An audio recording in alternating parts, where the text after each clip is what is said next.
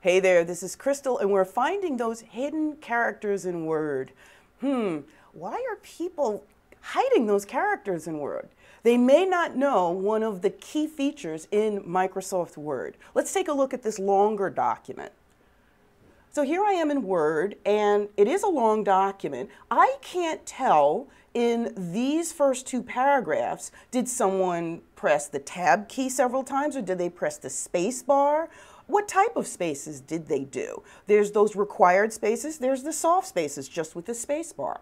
Now I can actually, in my Home tab, see those hidden characters in the paragraph group. You see this little backwards paragraph mark that's right here. And it is called ShowHide Characters. If I just click on it one time, I will be able to see, oh wow, someone typed in spaces right here and they did a tab right here. And I can of course remove them if I need to. I'm just going to select this and backspace and then just do a tab. It's best that I actually have the same characters in the same location. This way my Word document will be aligned properly.